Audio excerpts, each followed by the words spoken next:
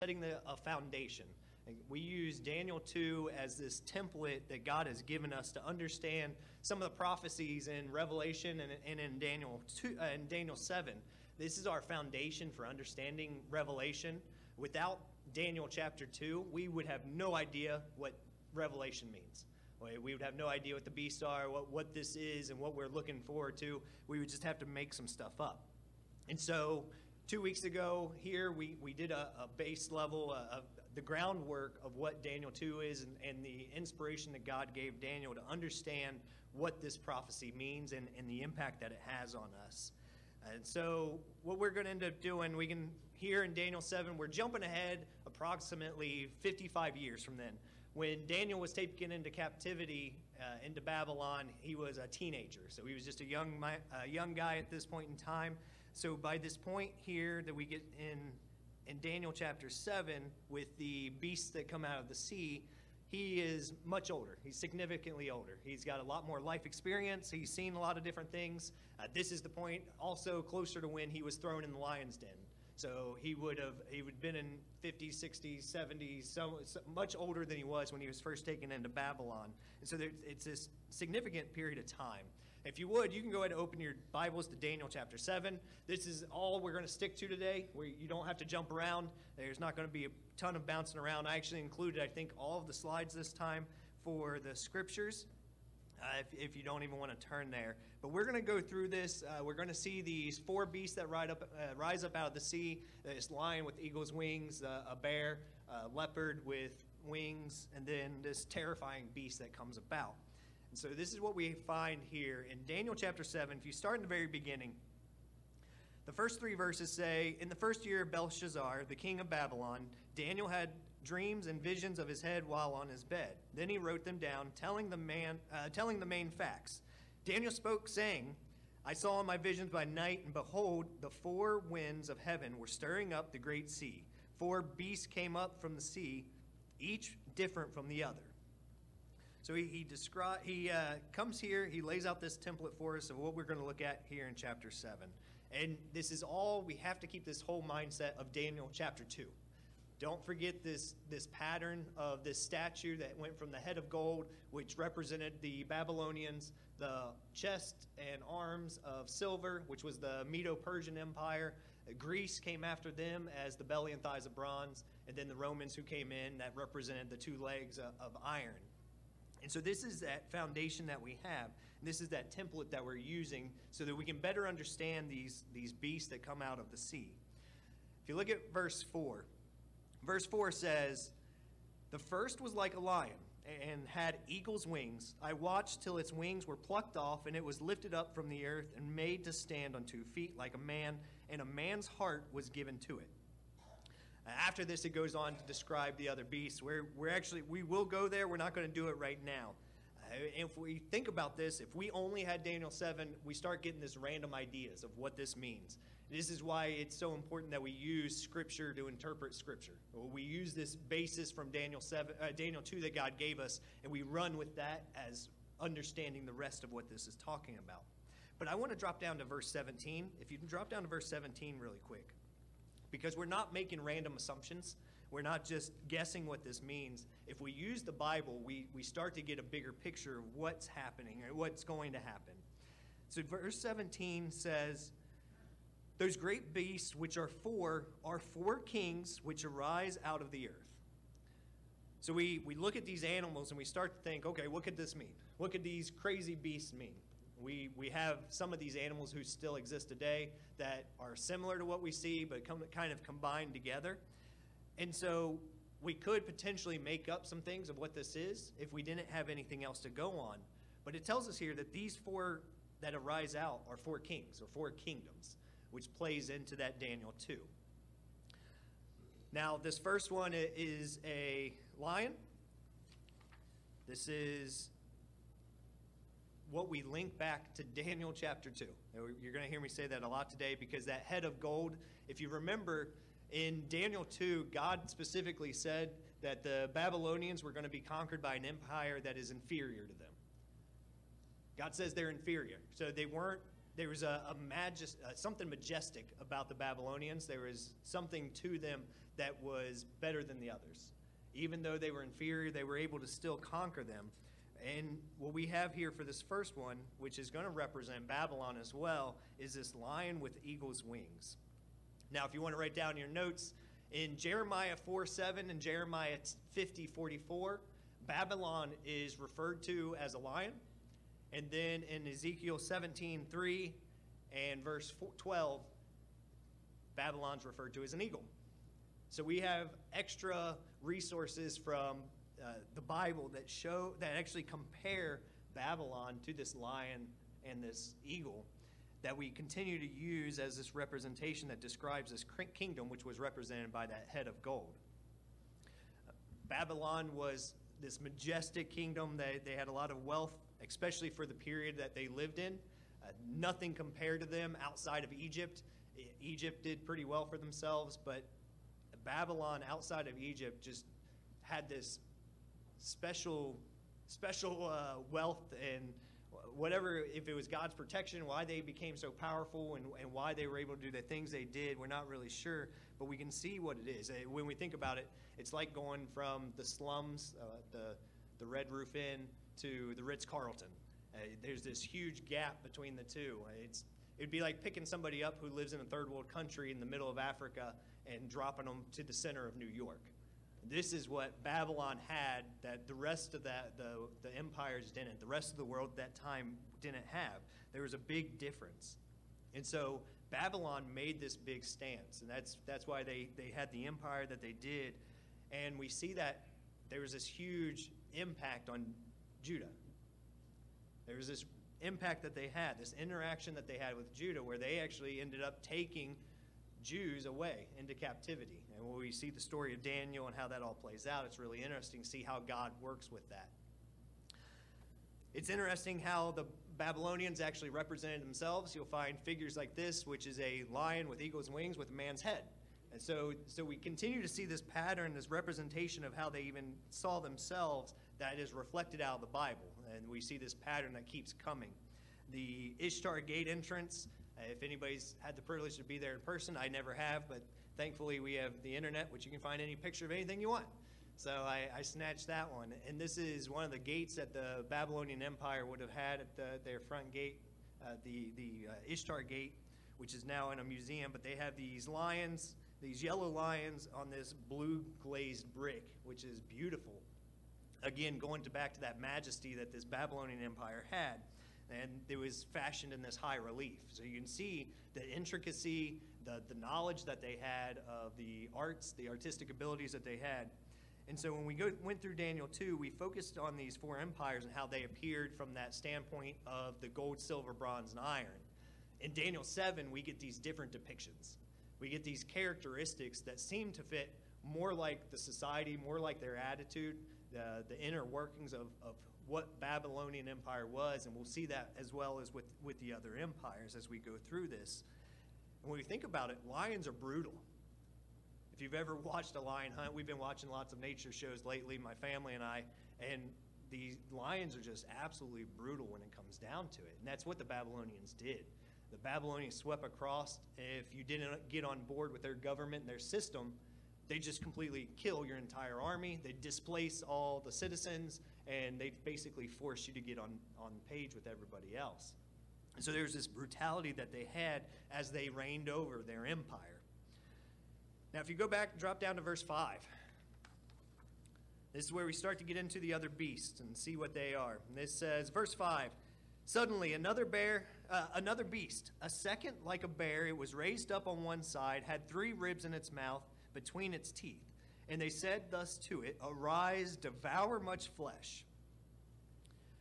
Now, there have been attempts to take Daniel 7 and make this solely into a modern prophecy. That this has nothing to do historically, but this is something that's going to take place now. Many of you may have heard too, the Soviet Union referred to as the Soviet bear. And the problem with this ideology and this thinking is that the Soviet Union doesn't exist anymore. They were defeated, and therefore this Russian bear is kind of taken out of context when we look at the Bible and see how history has played out. And so it can't only apply to modern times. It just doesn't fit with the mentality of what we're looking at with the Bible and how history has played out. You can see sometimes as human beings, we make these assumptions and we make these predictions, and we start to pinpoint and say, this has to be it. This is exactly what it is. And this is why I always warn everybody every time we get into prophecy, be careful. We don't pinpoint dates. We don't pinpoint people.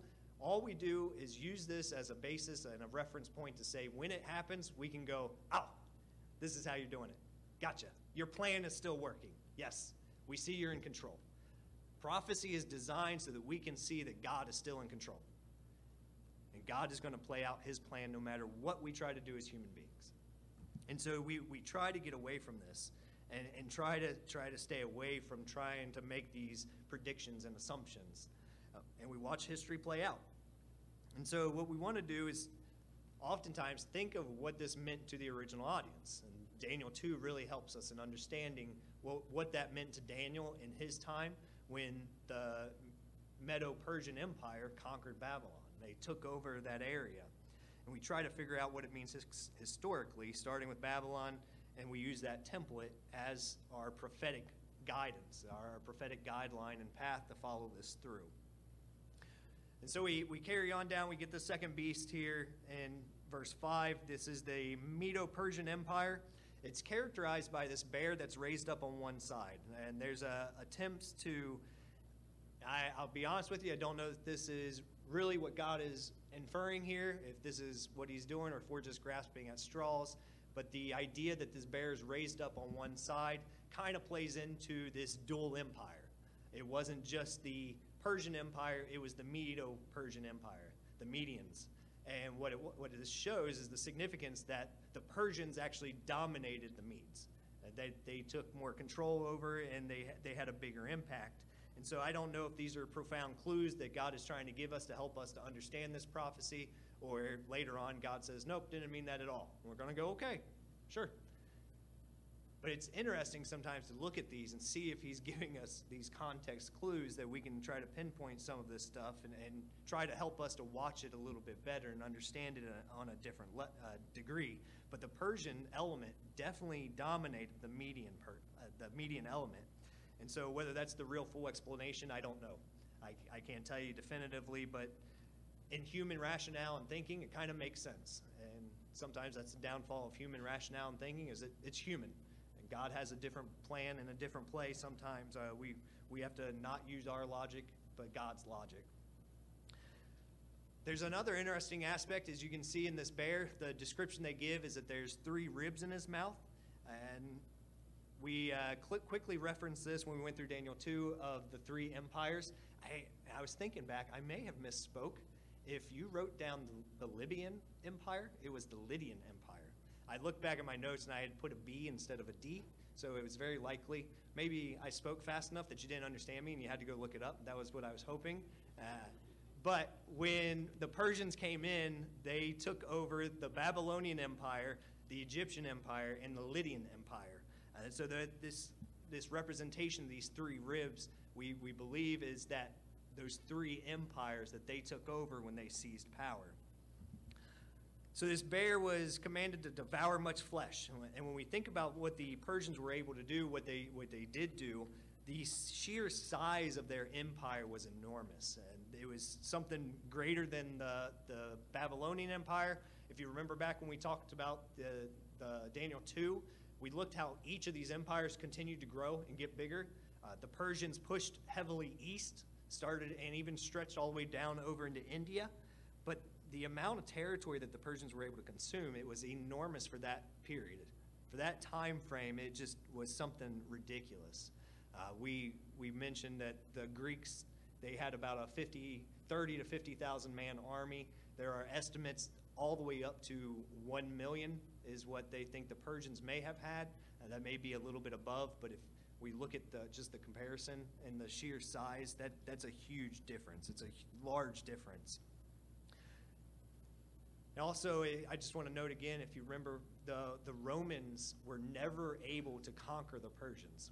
When the Romans took control after Greece, every time they tried to push into the east, Persia fought back, and they kind of kept coming up to a stalemate. They were never able to push into the Persian area and take over what Persia had had. And there was so much bloodshed that they ended up just kind of redirecting. They made a pact to leave each other alone, and they said, you don't come over here, we don't come over there, and they made this pact.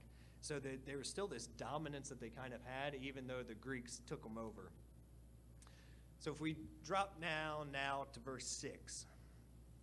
Daniel 7, verse 6, it says, after this I looked, and there was another like a leopard, which had on its back 4 wings of a bird. The beast also had 4 heads, and dominion was given to it. I've mentioned this a couple times, but what we're getting into is the Greek Empire here. It's characterized with 4 heads and 4 wings. This is very different from that big, slow, lumbering bear that the Persians are represented by. This is a quick animal. One of the things, even though the Persians had that massive territory, the Persians tried to govern every bit of it. They tried to have control of every bit of the city-states that they had. They kept basically it boiled down to the king wanted to have his hand in every pot. And so what they did, the Persian king was seen as a deity, had supreme rule, was basically a god. And so they would have full control over the empire.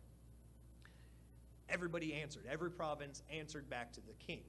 And this created some problem because everything was a little bit slower. It became difficult to manage that many people, but they somehow did this in an organized way, and nothing could get done without the king demanding a decree.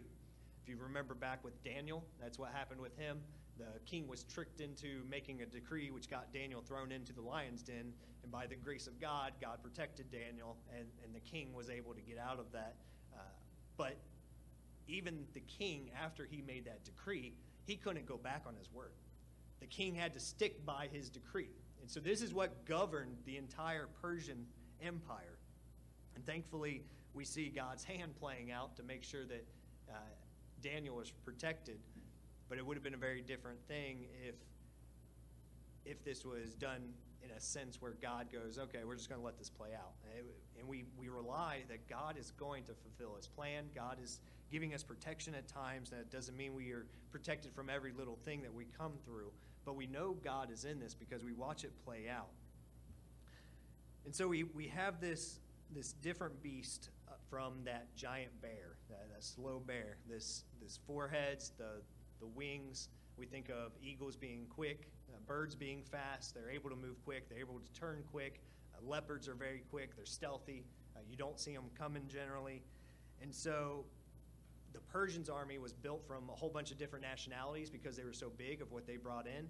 And so they kind of had these specialists in whether it was archers or spearmen or infantry, whatever they ended up being, they had somebody that could fight any type of battle.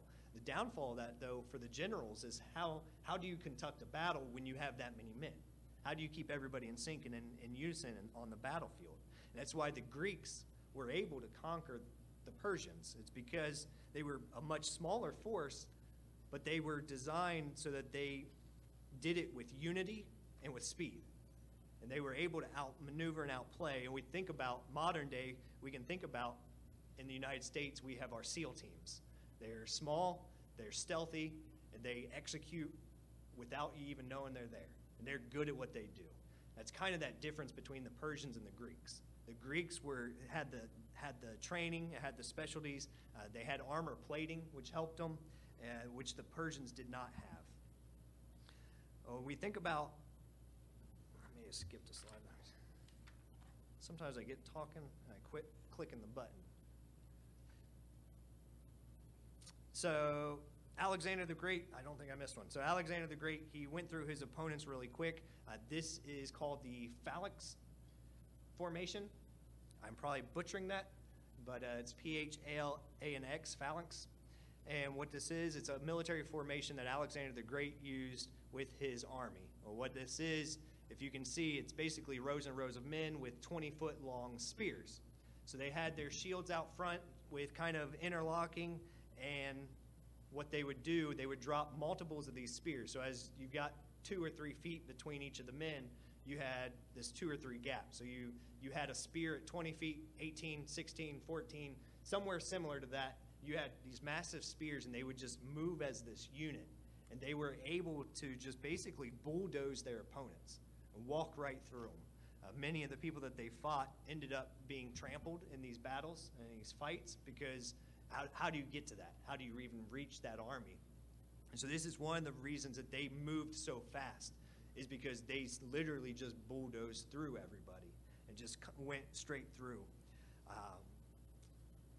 Because they moved so quick, they didn't govern the same way that the Persians did. They weren't able to set up these little provinces. They weren't able to set up these governments. So what the Greeks ended up doing, they had decided to set up culture centers. This is where we get into Hellenization. What is Hellenization? It is just the spread of Greek culture. They would teach the areas about Greek culture, about the arts, about the Greek religion, how to do sculptures, how to do math.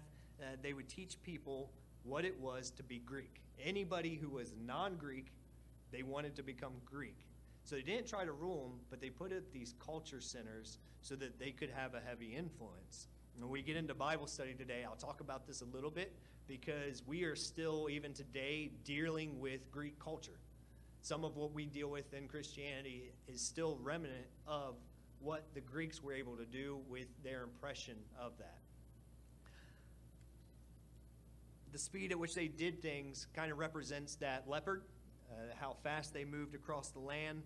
If you remember, the empire ended up breaking up into 4 different groups. And these are those 4 groups, the Macedonian, the Pergamum, and then the 2 that are more important, the Seleucids and Ptolemies, which were up in down in Egypt and up in the Babylonian area.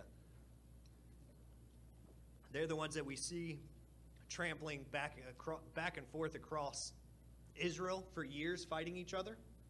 And so they have a bigger impact on Israel than the other 2.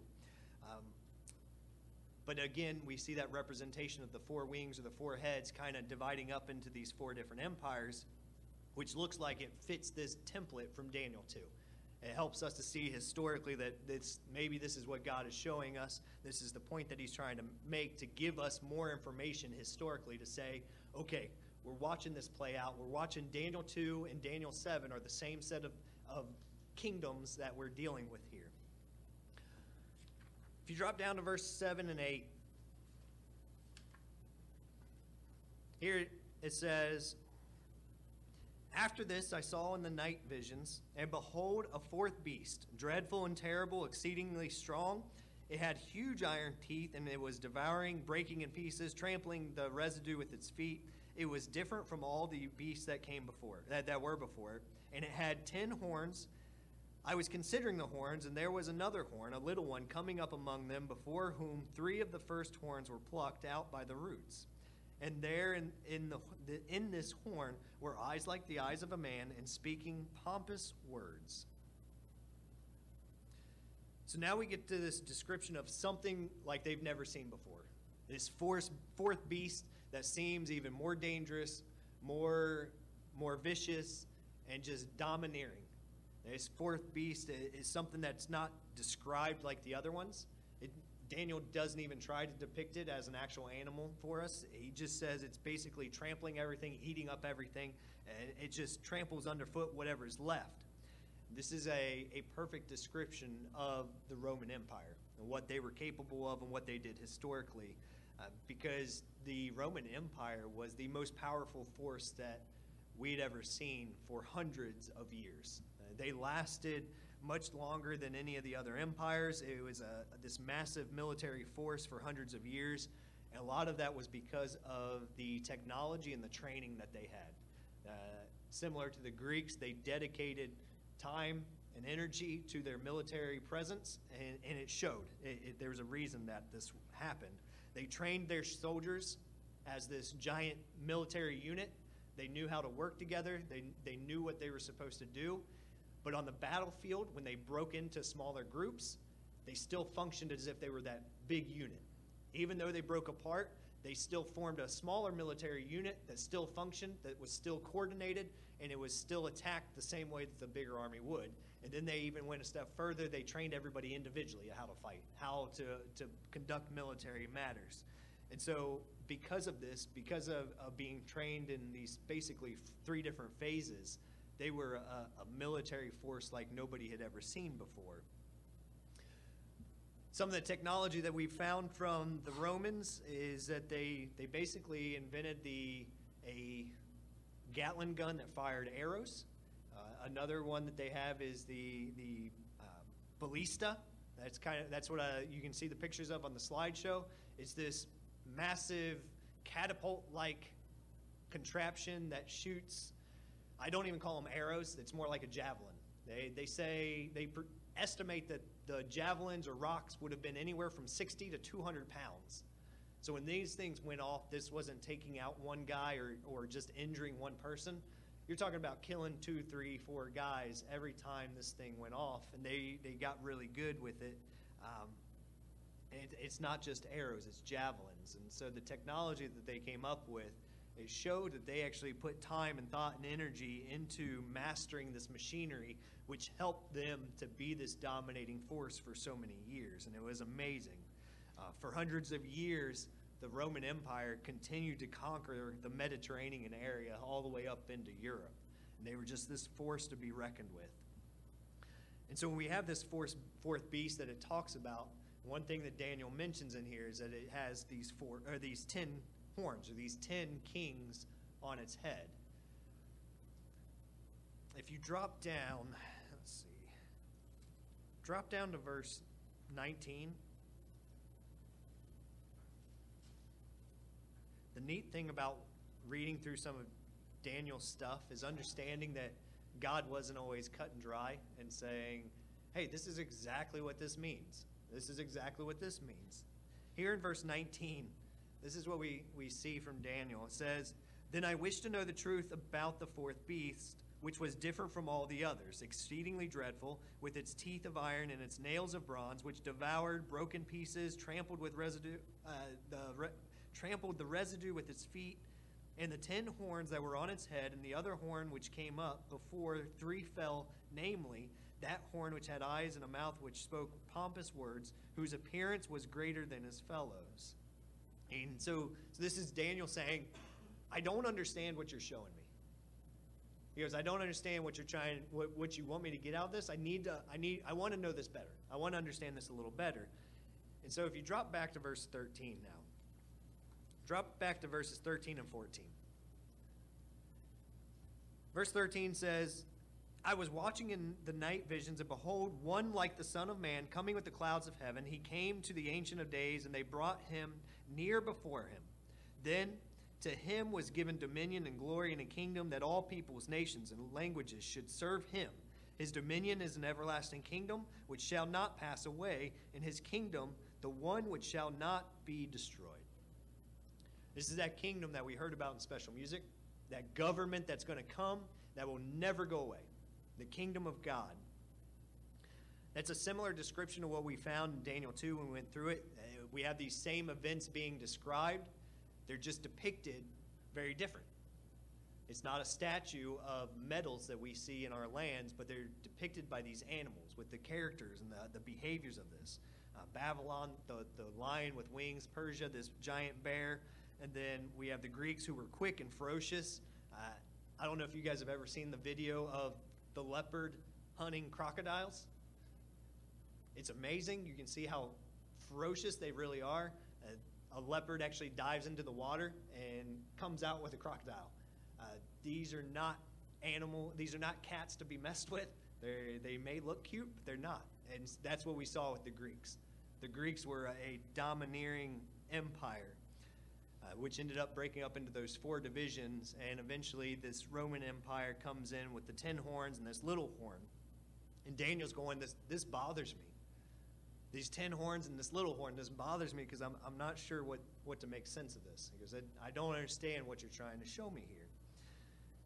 If you look down at verse 21, verse 21, he says, I was watching, and the same horn was making war against the saints and prevailing against them. How long will the saints war, or how long will this war happen with the saints? Verse 22 says, until the Ancient of Days came, and a judgment was made in favor of the saints of the Most High, and the time came for the saints to possess the kingdom. So what we're given here, we know this little horn is doing something against God's saints, something against God's people, all the way down to the return of Jesus Christ. There's this warring that is going on, this influence that this little horn has that is impacting God's saints. And so, just like we know the Roman Empire does, these revivals that we've talked about leading up to that end time, the 10 phases of that. And look at verse 23. Verse 23 says, thus he says, the fourth beast shall be a fourth kingdom on the earth, which shall be different from all other kingdoms, and shall devour the whole earth, trample it, and break it in pieces. Now there's questions that, does this resurrected empire at the end time actually conquer the entire world, all of the known lands? We know no because of Revelation. What we're told in Revelation, we talked about this when we went through Daniel 2, the scope of what God's prophecies are is always revolving around Israel. It's this finely tuned view of what impacts Israel. This isn't the whole world that's going to come under this, but we know they do have a major influence in a lot of different areas, but it's not going to be the literal entire world that falls under this resurrected Roman Empire. Look at verse 24. Verse 24 says, the 10 horns and 10 kings who shall arise from the kingdom, and another shall arise after them. He shall be different from the first ones, and shall subdue 3 kings. Remember, it said this little one had eyes and speaks like a man. There's pompous words. In verse 25, it says, he shall speak pompous words against the Most High, shall persecute the saints of the Most High, shall intend to change times and law. Then the saints shall be given into his hand for a time, times, and half a time.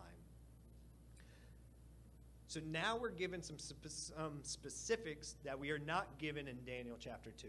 We're given new information, specifics of these 10 kings and this little king, this little horn. How they're persecuting the saints all the way up to the time that Jesus Christ returns. And then it gives us a specific time frame, time, times, and half a times. What this means is there's a Hebrew idiom that actually references, that refers to this time as time being 1 year. Times would be the smallest plural of time, which would be 2 years, and then half a time, which would be a half a year. So this gives us a 3.5 year time period that this is going to be taking place. So this is happening, that this influence of this little horn of basically destroying and trying to devour and trying to war with the saints is going to be all taking place.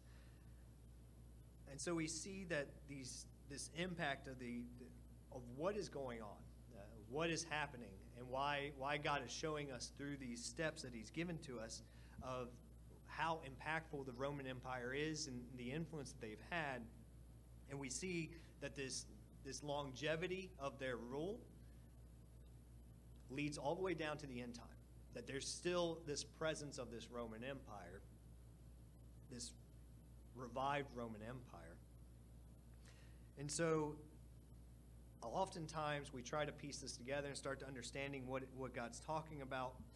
There's basically 3 different explanations of this timing that's going to take place. The first one is that this empire, this final beast, is actually a resurrected Greek empire, not the Romans. So that doesn't really fit biblically. We've kind of discarded that one, thrown it out. So I'm not even going to touch on that one or what the explanations are, because it's not biblically based. We don't find a foundation of the Greeks being that last empire in the Bible. The second one that we consider is it's a progression of time, that there are revivals of the Roman Empire. There's going to be 10 revivals of the Roman Empire, before we get to the return of Jesus Christ. These 10 restorations happen all along the way, and that there's this, we're basically waiting. We're counting empires all the way up to the end time. This kind of plays into a little bit. It talks about, there's a reference to the 3 of the first horns. So if it's referencing 3 of the first horns, then that kind of gives us this, there's a progression of time, because they're first, there's something that has to come after them. And so that was in verse 8, if you want to note that. But something has to come after those first ones. So we start to look at this and try to understand the implications of what this means with 10 resurrections of the Roman Empire and what that would mean. Let's see. This makes sense biblically. If we look at what the Bible says and how God has laid this out, we can go back through history and try to put together a progression of empires that tried to resurrect the Roman Empire. We talked about that a little bit last time. I kind of mentioned some of the men who flared up these rebellions. I have listed some of the ones that could theoretically be these empires, and with the 9 that are up there, that means we're waiting on this final one. There would be one more, and again, this isn't definitive information. Don't write this down as this is exactly what's going to happen. These are the exact empires that God is referring to, because what has always happened is, this is the theory that from before the 1800s, this was the main theory that commentators had. This was the main ideology. But the problem with that is there's been an additional 200 years since all those commentators wrote all of this. So their resurrected empires would be different from what we have today. Because as time goes on, we see different men come into power and be this resurrected empire. And so we need to be cautious and careful about how we do this and how we look at this. But this makes sense biblically as to how this would work out with a progression of time of these resurrected empires taking place, these new powers that would be in presence. The third explanation, which is more common today, is that these 10 horns that we're talking about here in Daniel 7 are 10 kings that are going to exist simultaneous. You may think about some type of European Union, some conglomerate of unified countries that may have this power that would exist at the same time near the end of the time.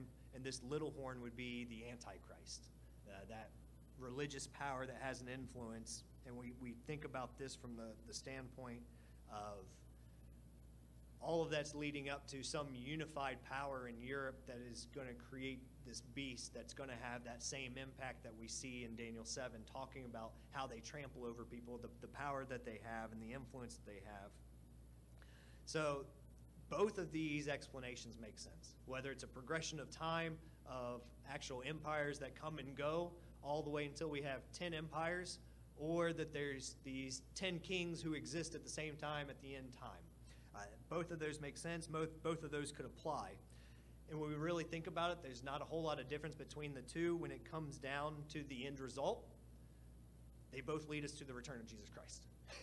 It really doesn't change anything that we do. It doesn't change our day-to-day. It doesn't change the fact that we try to be better Christians, be more like Jesus Christ. It has no bearing on how we live our lives. It does change on what we look at sometimes when we look through prophecy, but it doesn't change who we are or what we're supposed to be doing as Christians. When you think about, if you remember back what we just read in verse 25, it talks about that little horn who speaks pompous words against the Most High, and talking about God persecuting the saints all the way until the return of Jesus Christ. One of the things that it mentioned there was he intends to change times and law. When we think about changing times and changing law, from a humanity standpoint, our government changes laws all the time, right? All our laws are constantly changing, modifying, adapting. The government that we live under changes laws to do what they think they better appeases the people that they represent. So it doesn't have that big of an impact from the point of what we live in and how we do it, because we see it all the time. But when we think about changing the times and the law of God, that has a very different implication. That's a very different stance of what it is doing, especially to the Christian world. We've seen for many, many years there an attempt to change the Sabbath from Saturday to Sunday. It's been a constant battle for a couple thousand years now. And pretty early on out of the first century church, we start to see this evolve and this to develop, that there's this battle that the Sabbath is no longer valid. These times and these laws of God and what is expected. And so there's been this concentrated effort, even within Christianity, to destroy what God says is his law. What God says is the expectations of us, the times and the times and the law of God.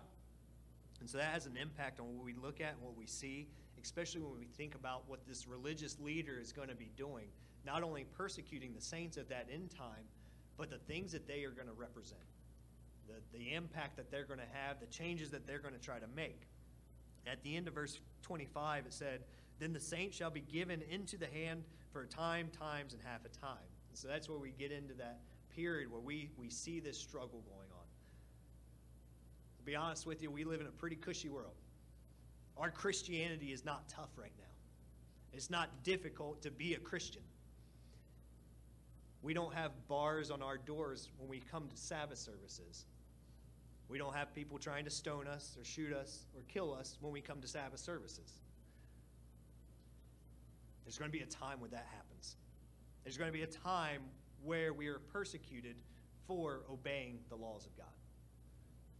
There will be a time where Christianity will be hard. This is why God gives us these prophecies, to show that he's in control. We don't have to be fearful of these, but it gives us motivation and it lights a fire under us to say we need to know our Bibles better, we need to have a better relationship with God, we need to have a better relationship with one another. He's saying, get ready, be prepared. He says, because during this time period, it's going to get real rocky. This is going to be a struggle. And so we see this understanding that Daniel is given by God. And this helps us to understand exactly what God's talking about when we get into Revelation. For everybody visiting with us, what we were going to get into a couple months ago, I was going to give a sermon on the mark of the beast. And what I ended up doing, I kind of changed course and revamped and said, it's important that we understand Daniel 7 and Daniel 2, because Daniel 2 is the template. Daniel 7 follows that template. And then when we get into Revelation, the only reason we have any idea what Revelation means is because of this. This is the foundation. And so I wanted to take the time to go through this thoroughly and give everybody an explanation of what God gave Daniel and why he gave it to him. And just like God follows his own pattern, if you read in the Old Testament, he always talks about 2 or 3 witnesses. He gives us 2 witnesses.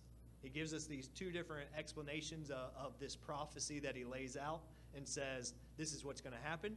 This is the progression that you need to watch for, that you're going to be looking at, that's actually going to take place. And he goes, and this is the battle that you're going to have to fight. He goes, my laws and my times are going to be destroyed. There's going to be trampled on, and you're going to be persecuted. And so this is the promise that God gives us. He says, these things are going to happen. He goes, but I win. My kingdom trumps all of this. No matter how much persecution takes place, no matter what they try to do to destroy my way of life, he says, my kingdom's coming. He says, Jesus Christ will return, and you just have to stick to the truth. You have to stick with it. Look at verse 26 and 27. Verse 26. He says, but the court shall be seated, and they shall take away his dominion, to consume and destroy it forever. Then the kingdom and dominion and the greatness of the kingdoms under the whole heaven shall be given to the people, the saints of the Most High. His kingdom is an everlasting kingdom, and all dominion shall serve and obey him. This is the end of the account. As for me, Daniel, my thoughts greatly troubled me. My countenance changed, but I kept the matter in my heart. Just like Daniel, we read through some of this stuff and we're going, I don't want to go through that. That doesn't sound pleasant. It doesn't sound fun. It doesn't sound enjoyable. But we know that we win in the end.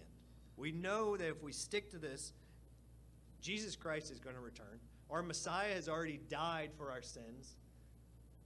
And it's our job to understand that commitment. It's our job to get baptized and say, I want part of this. I want to be part of your family. I want to be part of this kingdom. I love what you're doing. This is what God is helping us to see.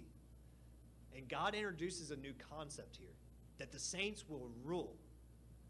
This is something new. We don't see this many times in the Old Testament. He says the saints are going to have this power. Yeah, you may have been persecuted for 3.5 years, but guess what? You have dominion over everything forever. There's a power that we're given. Go back to verses 13 and 14 again. So with all of this, with all this context that we've now gone through with Daniel 7, this understanding of what these beasts are going to do, the persecution that we will be under, look at Daniel, verse 13, chapter 7. It says, I was watching in night visions, and behold, one like the Son of Man coming with the clouds of heaven. He came to the Ancient of Days. They brought him before him. Then to him was given dominion and glory and a kingdom, that all peoples, nations, and languages should serve him. His dominion is an everlasting dominion, which shall not pass away, and his kingdom, the one which shall not be destroyed. This is what we wait for. This is why this is the time of year that we get so excited. As we get into trumpets and atonement, atonement's not that fun, but we do it because we understand the closeness that we get to God. Nobody likes to be hungry. But think about that persecution that we're going through as your stomach's grumbling that day. That's kind of the whole point of that. It's not to sleep it off. It's not to sleep through the day.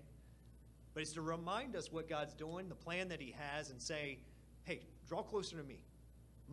I am your sustenance. It's not physical things. He goes, you're going to need me because the physical things are going to destroy you. If he allows that, the physical things will destroy us. And so he tells us, he goes, not only does Jesus Christ come and rule and have dominion, he goes, the saints are going to be with him. This is what you guys are being designed for. It's this kingdom, that millennial reign that we have, teaching God's way of life to all of humanity. And so we put all of this together. We put the template of Daniel 2. We lay on top of it Daniel 7 and say, this matches up. These empires match up to what Daniel 2 gives us, and we understand more thoroughly in depth of what those kingdoms looked like, how they acted, the impact that they had.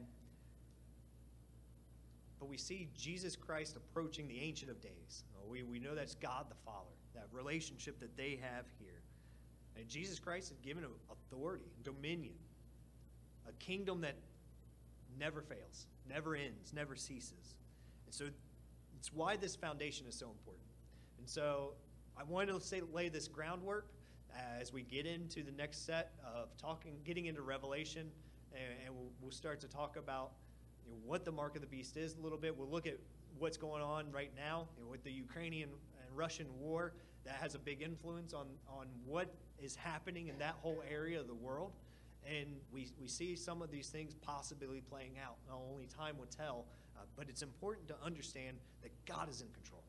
We don't have to be fearful. We don't have to be anxious. But God's plan is coming true.